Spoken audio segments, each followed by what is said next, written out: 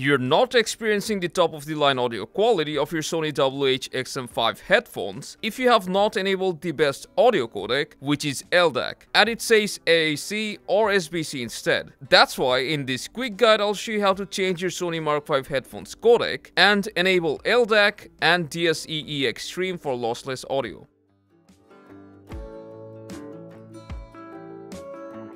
First of all, Apple has yet not provided LDAC support, so this feature is only available to Android users as of now.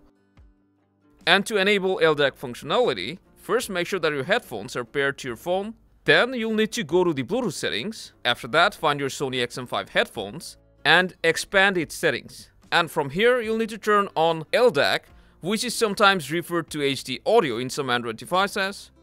So just toggle them on. Now LDAC is activated on your Sony headphones. Then, to make sure that LDAC is working properly, we will open the Sony Headphones Connect app, and as you can see here, it still says AAC.